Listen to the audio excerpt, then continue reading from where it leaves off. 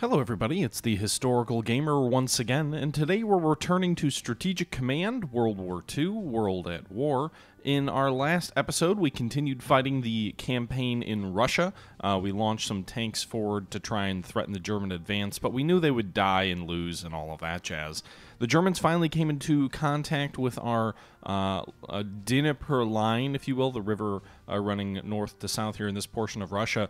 And they did do some damage. They did take the city of Kherson. They did pretty badly beat up an armored train, but they haven't fully pushed across the river yet. They did get one unit here, the 1st Corps of Hungary, across the river, so they have one beachhead there. And in the south, they've got a beachhead near Kherson, although in no place have they actually broken the line yet. Fully anyway. Meanwhile, in the north, they have taken Riga, which I guess is another bridgehead across the river, while we've driven some mechanized troops across the river and a bit of a counterattack. These troops are not really intending to survive long on the other side of the river. They're more or less cannon fodder to hold the position as long as practically possible, so that we can try and give our times in the rear a little bit more time to build up their defenses. My understanding is the first two turns of the invasion of Russia give the Germans a massive advantage in their attacks on Soviet forces. Those two turns are concluded, and the next turn will be the third turn, so I believe that means the Germans will lose a lot of their benefits, and the sting, hopefully, will be taken out of their attack, although they're still superior to us, and they can certainly break out. I think the area where they seem to be the strongest and have the best chance of breaking out is north here near Riga, specifically the city hex to the northeast of Riga. The cities down here, or the troops down here, while vulnerable to attack, are all also in fortifications, and so a direct attack would seemingly have more chance of success across the plains here. Also, they're across the river over there, whereas these fortifications are all behind the river, which should give some benefits to the defenders as well. Nonetheless, we've reinforced the area with a heavy tank unit and a cavalry unit to try and plug the gap in the event there is a breakthrough there. If we look along the center of the line, there hasn't been a ton of link-up with German and Soviet troops there. There's a little bit here to the west of Orsha, but they haven't gotten across the river yet. And in the one area where there is no river here to the west of Vitebsk, we've only seen one unit here. We also have a little bit of help here with some marshes and bad terrain, which make German attacking more difficult.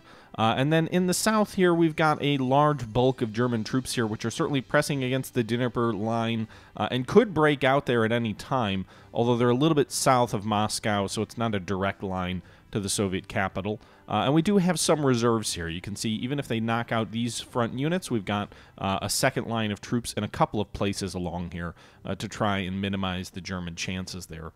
Meanwhile, the war in other places going a little bit better. We just destroyed the Afrika armored unit, and now there seems to only be one infantry unit and one artillery unit here in the desert. That's all we can see anyway. My hope is next turn we can reduce Benghazi, and that will allow us to continue pressing west to try and take all of Italian Libya. That's the objective. Meanwhile, in eastern Africa, we continue to struggle to reduce the Italian forces near Mogadishu. We don't have supply. We don't have adequate supply. We don't have adequate forces. We don't have any means to increase our supply anytime soon. And so what that basically means is that we're attacking small troops with basically no supply. What I am trying to do is to reduce the supply of the Italian troops at Mogadishu by sending some naval assets here across the port to reduce the port's supply, which will then affect the infantry troops' supply, and that will hopefully help. In addition to that, if we look at the Chinese front in Asia, we've launched a successful counterattack, sweeping the Japanese eastward. We've retaken Canton Amoy, we've retaken Hainan Island and Haikou and Pakoi, and we are driving east into these mountainous terrain just to the west of Fuzhou. It's unlikely that we're going to break the Japanese back here anytime soon, but it is something that we've had quite a bit of success down there in the south. In the north, we've had less success. We are sort of fighting over the city of Chengchao, and we have some special forces troops there that may get destroyed next turn. We've also surrounded a Japanese army at Paotao, but there's some question on whether we'll actually be able to... can we switch these guys? There's actually some question on whether we'll be able to keep them surrounded or not. If we can, we might be able to destroy another Japanese army in China, which would be great, but at the end of the day, the Japanese have far superior forces to us.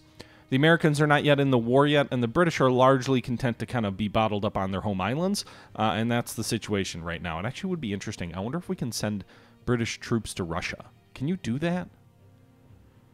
They'd probably be operating without supply, would be my guess. That's how Japanese troops in German territory worked in India in my Axis game. So that probably would discourage that. But in any event, it's August of 41. We're moving toward the winter. We're really hoping that the winter will crush the Germans in Russia so that we can kind of consolidate things there and really build things up. But that's the situation right now. We've already moved our troops for this turn. That's enough of an intro. Let's go ahead and see what this turn has in store for us. And to all of you watching on the stream, hello to you as well. Glad you guys could tune in. I know I haven't played this game on stream as much. We have played it on the channel a fair bit, but not on stream. I was going to record probably 2 episodes or about an hour of this game here tonight, and I figured why not stream it and share it with you guys. So we'll go ahead and end the turn, and we'll see what the Germans have in store for us. The U.S. oil embargo is hitting Japanese morale. That's good for us. It should also hit the Japanese economy. Meanwhile, also, by the way, guys, let me know if the audio gets crackly at all like it was last night. Let's see here. Red Army headquarters. The British have proposed that we join them in invading Persia to overthrow the pro-Axis Shah. Their plan is that we then divide the country between us, with the British having the oil field at Madan Naftun and the port of Bandar Mashar. The invasion would only cost 100 MPPs and be divided equally between both countries. Would you approve the British plan to invade? Saying yes will also provide the USA with an opportunity to send supplies to us via Persia to sustain our war effort. The conquest of Persia is essential if we wish the U.S. to send supplies through our country, so it's recommended to say yes. Again, this is another one of those decisions that feels like flavor text because there's no reason that you would ever not do it. British and Soviet forces launch a joint Operation Continents. Persia surrenders. Hey, look! The Red Army just grew. And the British got a chunk of Persia as well.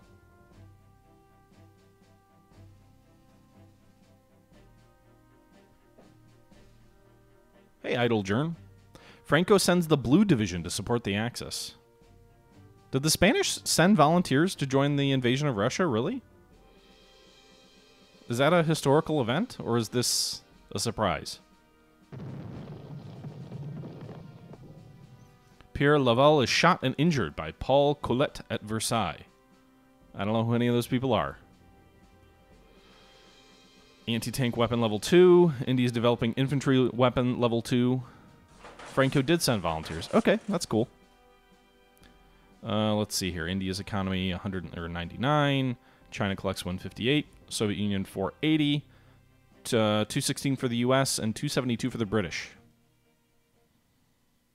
They had a reputation of being lazy and drunks. Interesting, Super Chacho. I did not know that.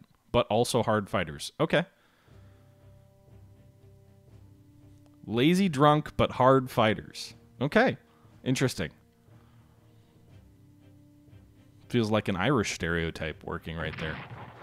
All right, so Japanese carriers continuing to hit our special forces there in Changchao, and they're probably going to destroy them next turn. Meanwhile, our carriers off the coast of North Africa are being shadowed by Italian submarines, although they're not doing much damage.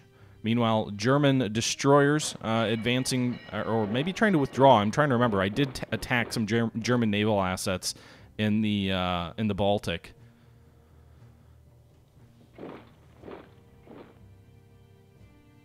The Germans said that the Spanish were like the Russians with their consumption of alcohol and how hard they fought. Interesting. The Azure Division. Then it became a regiment. Then ordered to Spain, but became SS troops. So they were ordered back to Spain, but they didn't leave, and they became SS troops. Interesting. German battleship there took a little damage against our sub here, withdrawing from the Gulf of Finland. I'm pretty sure we can at least destroy that German destroyer up there, by the looks of it. Meanwhile, you can see here German tactical bombers hitting these mechanized troops of ours. We had some interceptors that did a little bit of damage to them, but not much. The Chinese corps that's cutting off the Japanese at Pao Tao there in the north is unfortunately very weakened by Japanese air attack, so presumably the Japanese, if they try, will be able to break out here just by attacking that army to the west, and that army that is cut off will then be brought back into supply. Meanwhile, a lot of air actions here. The Germans destroy a mechanized unit entirely via the air, and the Japanese destroy that infantry corps of the Chinese entirely via air attacks. Shit. German armor sweeping forward here just to the south of Dniprov. You can see there they're attacking the city. Now, the city is to the west of the river, of the Dnieper. And this is a little bit of a breakthrough. They did just destroy that core in the city, so that does mean there is a gap in our line based on where they attacked. It'll be interesting to see if they try and exploit it. Holy hell! The Germans attack a Russian corps at Dagopolis. This is a fortification here, and they just obliterated them with ease. We didn't even... Oh, God, another hole opens up on our line. I expected to have some trouble in the north, but I didn't quite expect that double fortification with forts all around to be overrun quite so easily, as well as the forts to the west. So, again, attacking across the river into an urban territory didn't do anything for us. They're also launching some central attacks here against this Russian corps. That corps is fighting well, but getting worn down. At least a lot of German attacks are being used up on it. Meanwhile, we've got the Italian forces there in Russia, all engaged there as well. Another unit destroyed. This has not been a good day for the Red Army so far. There have been a few units that have fought well. The other units, not so much. Meanwhile, Greece's line is penetrated, and they're about to be knocked out of the war here. There's just a headquarters unit left in Athens. The British garrison unit to the north of Athens was destroyed. Oh boy. Japanese troops at Paotao, interestingly, try and attack out of there. Headquarter unit at Yankao getting attacked. Man, this is just total war. All-out war all along the front. Another Russian unit destroyed as German armor advances out of Kiev.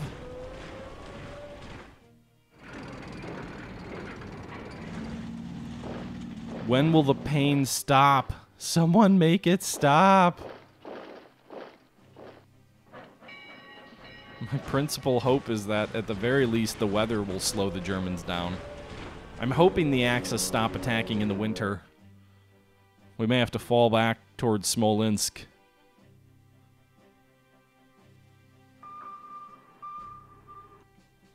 Charcoal, Warplane is definitely a more detailed game than this.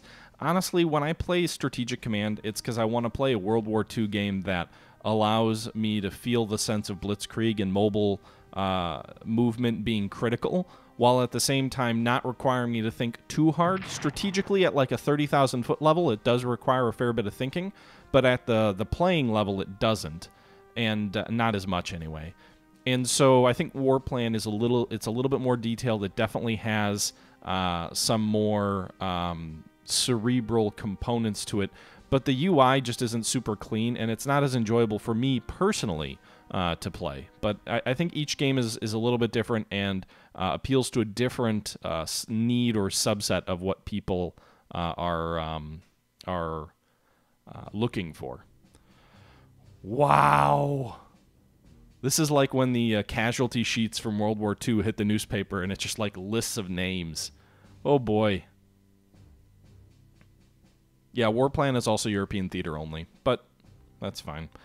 I think if anything, the weakest part of this game is the way the Pacific theater is modeled. I think the European theater fits better for this type of a game. In any event, the Ilor Mormut's armored train is destroyed. The third, I can't even read through all of it before it just auto closes on me.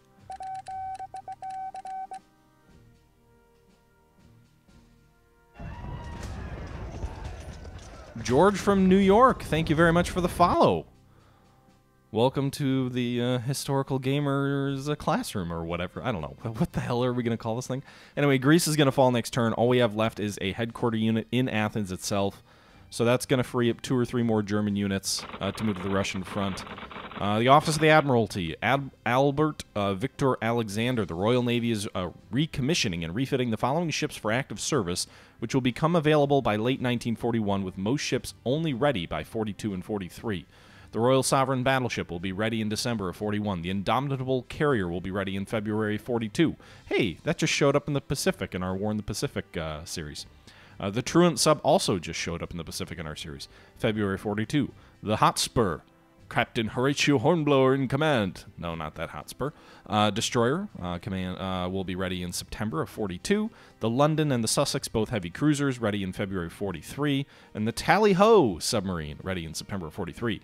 Would you like to, yes, send these naval reinforcements as they become available to the Pacific, or keep them, no, near home islands in the European theater? Notes. There are no additional notes for this event. Sure, send them to the Pacific. Combined Operations Headquarters, Admirals of the Fleet, Sir Roger Keyes. The Germans are enhancing their naval base at St. Nazaire for use by U-boats and possibly surface vessels too. We could attempt to seriously damage this naval base in a bold strike by placing or packing HMS Campbelltown full of explosives and sending it to St. Nazaire.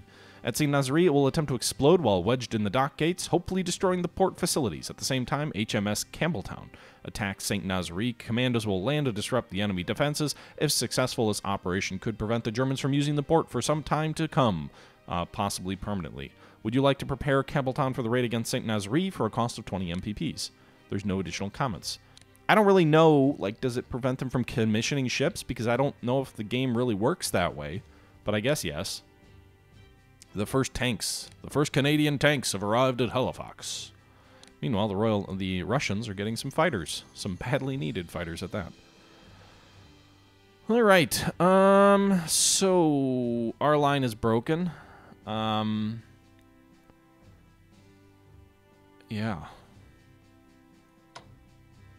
Are these guys low on supply? Like, I can counterattack some of these guys pretty effectively, apparently. I don't know what to do. I know one thing. Let's move these fighters back to the rear. They need to rest and recover. This headquarters unit's going to fall back to Pskov, to the city there. Our heavy tanks are going to counterattack the lead German corps here. We'll take a few casualties, but they'll counterattack anyway. These special forces will also counterattack these German troops here. And then our cavalry will swing south here and attack as well. Alright. These infantry in this fortification here can counterattack. Nice. And so can these guys. We'll use our tactical bombers here. Hopefully they've got no escorts. Okay, never mind. But hey, they almost destroyed the German troops there. Let's switch these guys out. Shattered! Huzzah! We drove back a German lead corps. I'll take that as a positive result any day. Alright, so we at least temporarily blunted. We didn't, let's be real. We didn't blunt anything. All we did was slightly delay the German advance. Just slightly. But hey, it's a good result nonetheless. Meanwhile, these engineers are busy. They're working on stuff. Can we tell them not to fortify? Pull them back to Wildebesk? There's no way the forts there are going to be built in time. Let's do this, actually. Let's attack this lead German army here. They're in rough terrain. They look like they might be slightly vulnerable. Move these guys forward. Move this division forward here as well.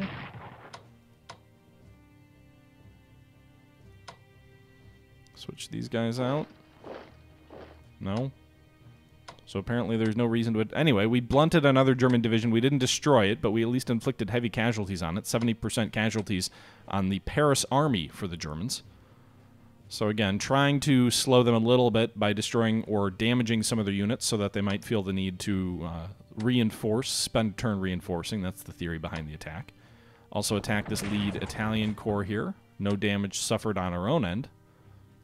These tanks need to upgrade to advanced tanks level 1. They're light tanks, but they'll be slightly better against the Germans, upgraded. Those troops are just going to not attack, because that feels like the smart thing to do. Actually, what we probably should do is let's pull these guys back to Gomel. Let's move this army forward here, so that we've got an army facing the Germans here. And if they attack this corps here to the south, at least they'll be moving through more difficult terrain off a main roadway. I want an army here on this roadway. Yes, we lose a little bit in entrenchments, but at the end of the day, I want to make sure that we limit the Germans' ability to like break out of our defensive lines here. So we badly damaged an army here. We destroyed a corps over here, although not without loss. And we're kind of sitting around now in the center and north to try and hold the line for another turn. We pulled the engineers that were working on fortifications out to Vitebsk. Those fortifications will not be complete.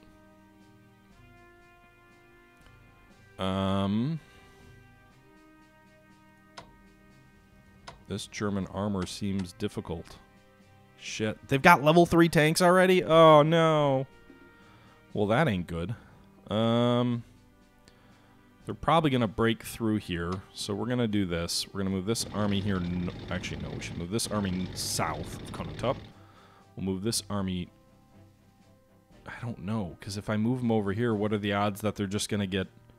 I mean, there's already a gap on our line over here.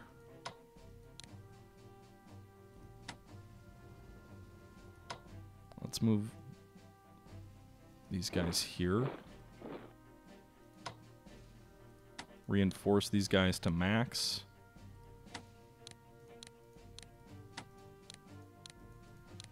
Gonna kind of try and reinforce some of these troops along the front line to withstand the German attack a little bit better.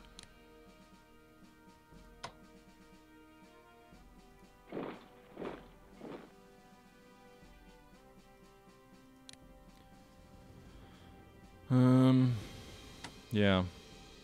So we've got kind of a couple of reserve units here. I guess we'll move this army to Konotop. So that way, again, if the German armor breaks through on the 11th Corps here, which they very likely will, we'll at least be able to have an army here behind them with a tank corps here that can attack on the flanks of the Germans. I don't think a level 1 tank is going to do much versus a level 3 German tank. Okay, so those guys have dug in and reinforced. Same for these guys. I don't think they're going to, even if they destroy this unit, which is likely, they're going to have trouble advancing sideways across multiple river hexes. So that should help at least. And we'll just kind of have to hang on there and hope. It's September, so they're not going to break out until the end of September, early October at the earliest, which means they basically are going to take the entire next turn trying to break through the line. Even if they manage to break through, they'll only have the month of November to exploit that breakthrough, or the second half of October, before the winter's going to hit. So I think Moscow's probably safe. I don't think in 2 attack turns... Oh, yes, the lovely, lovely Russian national anthem, the Soviet national anthem. But I don't think there's any way that in the next 2 to 3 turns they'll get to Moscow, because, again, they'll have to spend at least 1 more full turn trying to break through. So I think we've blunted the attack. The main question is how we're going to hold out long term. These troops in Sevastopol could be moved north, or they could be moved east here toward Kerch to protect the Caucasus. I think we'll move them to Kerch to protect the Caucasus. It does mean surrendering Sevastopol, but that'll at least draw some German troops south, away from attacking any of our troops. And I think I'm more okay with that. We'll actually pull them east of Kerch to protect that pass. And I don't think we've got any other troops we can bring forward, really. We've got the 1 garrison here. We could operate them to the front somewhere. Which, again, they'll just act as kind of a speed bump for any breakthrough. But that might actually be okay. We'll put them in front of Kharkov. Meanwhile, are there still troops in the east? No, we pulled everything out of there. So I don't have any other troops to spare. This is it. We will have some reinforcements that'll be coming, I think, in the next month.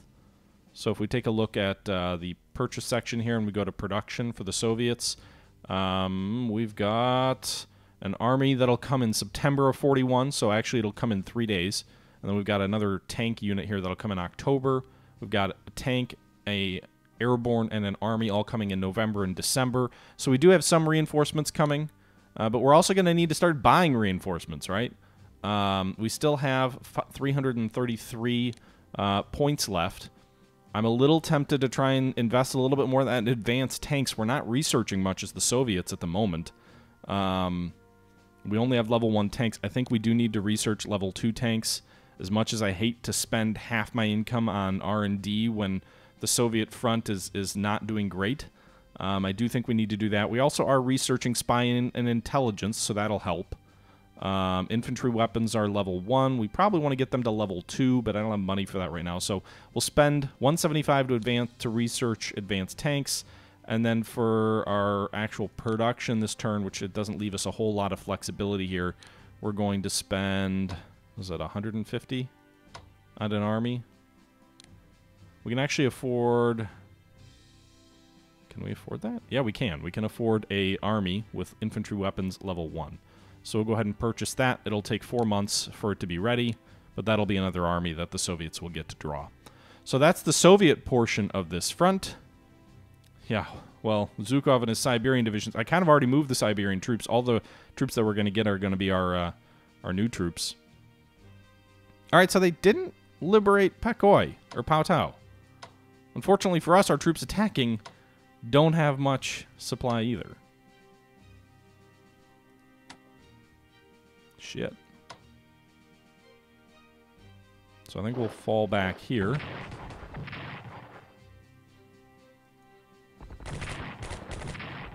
Alright, the north is in some serious trouble. We at least drove back those troops. I hate spending so much of my limited Chinese income on reinforcing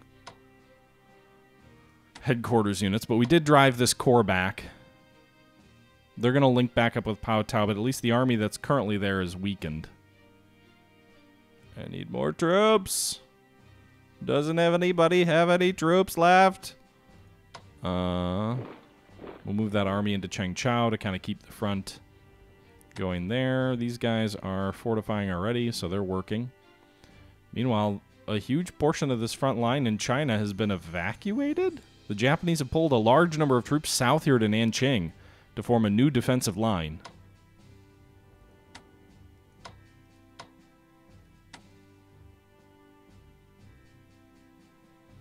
Our own troops don't have much in the way of supply, though. Nice! We can hit this army and inflict 50% casualties on it. Hit it again here. Then we'll swing these troops in with infantry weapon level 1. Shattered. We just destroyed another Japanese army here, south near Nanjing, which I'm assuming is that Nanking? We'll reinforce these guys, or upgrade these guys.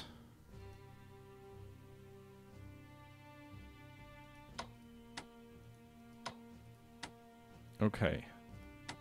So that's a good result for us.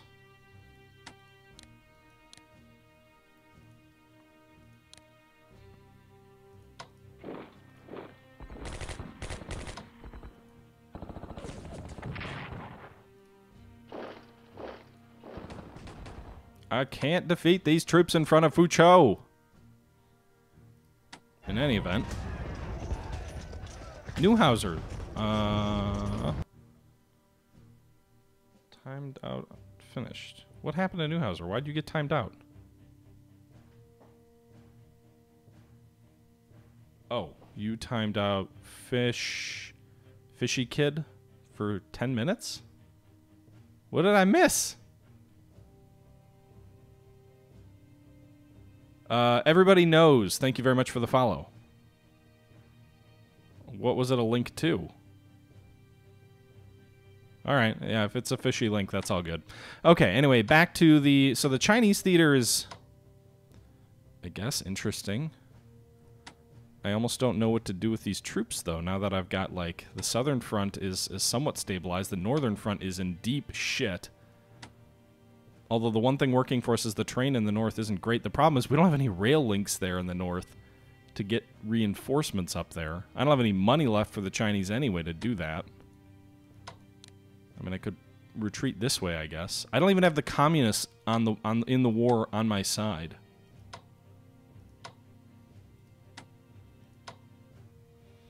What happens if we advance these guys this way? Oh no, enemy contact! Shit.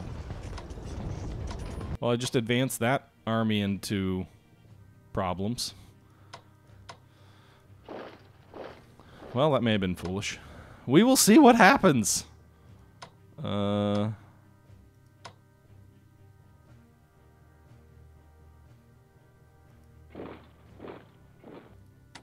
was hoping it could attack over there. I forgot they had already attacked. I wonder what the supply situation is for these guys at Wuhan. They obviously have some supply, but we're nearly catching them in a pincer here. So I imagine the focus of the Japanese attacks in the south are going to be on this army here and this corps here. It might have been our army here. It might have been a better idea to kind of stay on the... a little bit more on the defensive. In any event, it is what it is. The Chinese front is getting more fluid with us on the advance, but also potentially overextending ourselves. We will see what comes of it. Meanwhile, the British in India, or in Singapore, the British now have level 2 infantry weapons, which should be very useful. And I am considering an attack on Italy early if we can win the war in North Africa more quickly. But we now have level 2 infantry weapons. We'll load up the Malay Peninsula with that. Hopefully that will thwart any Japanese attack on the peninsula, or at least hinder it.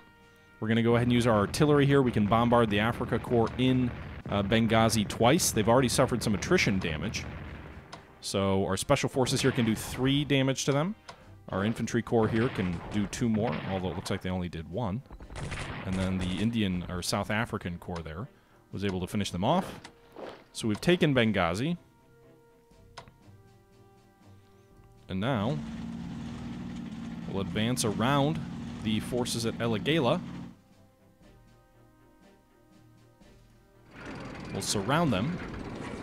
I only have the armored technology to do 1 attack, unfortunately. I can't do the 2 attacks yet. Artillery. I think we need to move these guys forward here. Can we move the headquarters? I can't. You move them quite to Benghazi. So we'll move these guys into Benghazi. We'll move these guys here. Alright, so we're going to move our air units up more close to the front.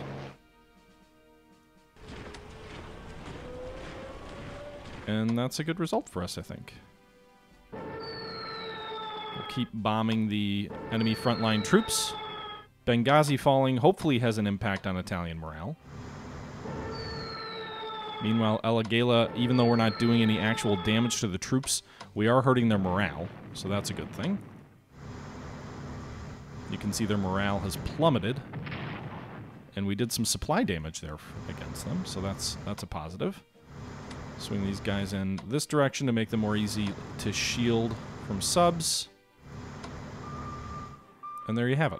El Agheila, the Italian troops there, morale is below 20%. Their supply is down to 2. Meanwhile, our subs off the coast of Tripoli are still trying to reduce that port. It's down to 2 in terms of its supply. And I don't think the Germans have the boldness to try and actually go for Alexandria and make a landing in Egypt. I sure hope not, because I can't stop it. Meanwhile, the garrison is finally out of supply. Now that we sent these warships down here, you can see the port is at level 0. So the Italians at Mogadishu have, now that we've moved the Navy into support, the Royal Navy has finally ended the Italian hold on East Africa. We have taken the capital of Italian forces down there. I believe the rest will surrender. If not, then we'll finish them next turn. Finish them. We'll also have a port to draw supply from. And so the nightmare in East Africa is about to be over. Either this turn or next turn with Kismayo will likely fall. And that will also free up an army and 2 corps, as well as some garrison forces, to move to North Africa and complete the destruction of the Italian forces there, and then threaten the boot in Sicily and Italy. I think we may be able to prepare for a spring offensive against the Germans in Italy. We already destroyed the entire Italian Navy. They have a couple of subs, and the Germans now have deployed a sub to Pola. But at the end of the day, the vast majority of the Italian Navy is gone, and it is only 1941. So an early invasion of Italy certainly is not out of the question at this point. For research, where are the British at? All right, so they've maxed out infantry weapons. They need to spend a little bit more money on advanced tanks. They can build up to level 2 tanks, though. But that's not... The Germans are at 3 already, so we need to spend a little more money there. We're almost to fighters level 3. Armored warfare doctrine and infantry weapons, we're working on it. Amphib war as well, to support that eventual invasion. Okay, so... That'll be that. Meanwhile, the Americans... I guess all this R&D, you know, the other thing I need to think about is when does it make sense to start spending money on things other than R&D, right? Like buying actual units. The Americans, meanwhile, are researching 2100. I wish the Allies could share their research among each other. Anti-submarine warfare. Let's spend a little bit of money there. We had nightmares of that playing as the Axis. And then the Indians... Can they purchase any units right now? Do they have enough money? Anti-air might actually be sneaky valuable. Doesn't look like it right now. Can India do any diplomacy for us? Not really. Could try and bring Burma into the war, but I don't know how valuable that would be at this point. Japan's going to declare war on them anyway soon.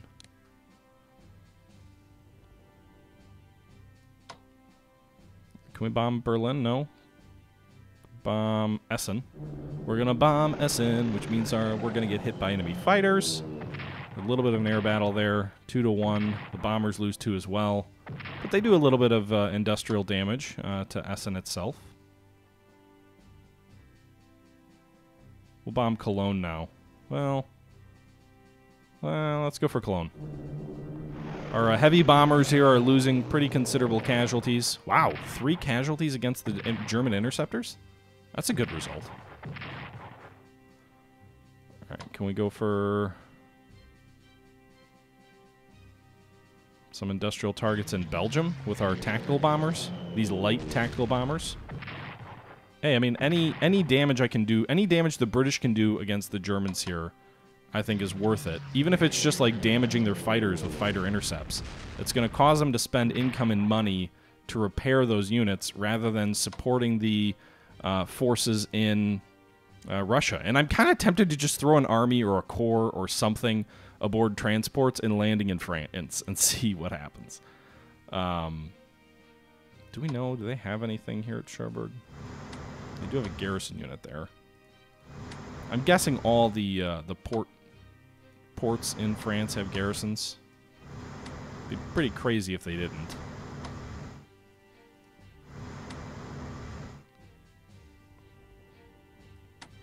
What would happen if we... Let's set them to mix. Can I, like, attack the actual fighters?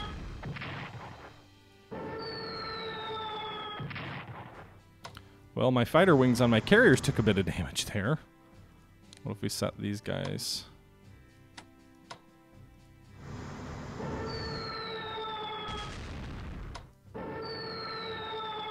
Yeah, that was foolish. Get your fighter wings ravaged. THG will teach you how. Alright guys, I'm going to go ahead and jump in and wrap this one up. This was taken, as you could probably tell, from a live stream from just the other night. I've been doing that a fair bit on my channel lately, and there were quite a few people who came out. Not quite the Ultimate Admiral Dreadnought numbers, but still, it was a lot of fun, and I know I stream at hours that are not super convenient for a lot of you, but if you can make it out, it's always a good time. With that being said, let's go ahead and wrap this one up. We're into September of 1941. The Soviet line continues to hold against the Germans ever so tentatively. It feels like any moment the Germans are going to just break through and drive all the way to Moscow, but each time they don't quite get there, and the bulk of our line remains intact. So that's good news for us. We'll hope that can continue. But we'll pick this up next time as we move ever closer to General Winter's stinging counterattack. Until next time, though, this is the Historical Gamer saying once again, thank you very much for watching, and until next time, I'm out.